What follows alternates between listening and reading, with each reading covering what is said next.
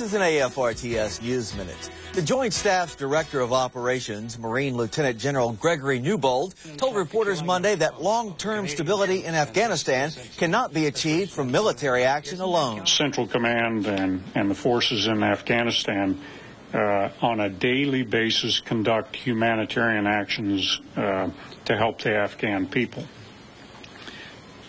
There are other organizations do that as well, non-governmental organizations.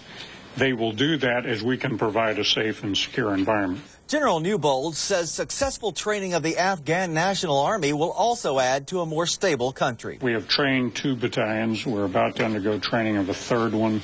We will have follow-on battalions to the degree that the international community provides funding. That's an AFRTS News Minute. I'm Paul Walters.